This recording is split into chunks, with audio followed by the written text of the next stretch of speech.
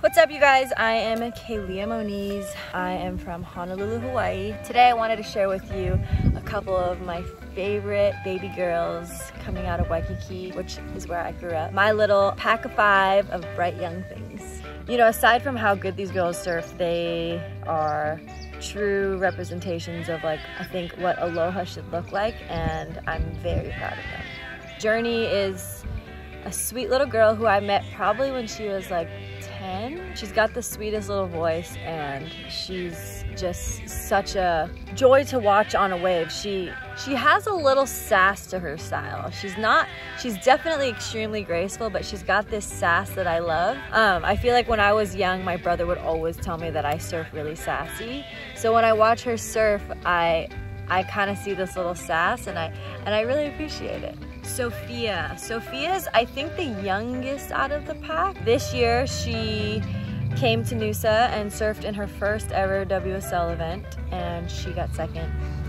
She showed Auntie Sis how it was done with the most beautiful, flawless hang tens. Haley Otto, she is also a young girl from Waikiki. I'm sure a lot of you have maybe seen her clips. She does some of the longest hang tens ever on her Michael Takayama boards. She surfs the same boards as Sophia does. These girls, I don't know if I've ever done a hang ten as long as they've done, and I love watching her surf. Khalees Kaleopa'a, she comes from a strong bloodline of just Waikiki, beach boy. She has a huge legacy of life in Waikiki, and she sure did follow the footsteps of her family and her dad and her mom, and the girl surfs with so much grace. I mean, she is the princess of Waikiki, and she carries herself with so much humility and so much talent. It is outrageous. Kiani is a little goofy footer. She's also part of the pack from Waikiki. She has a very spunky style. She's got this, like, I think she has the most, like, different style out of all the girls, and I love it.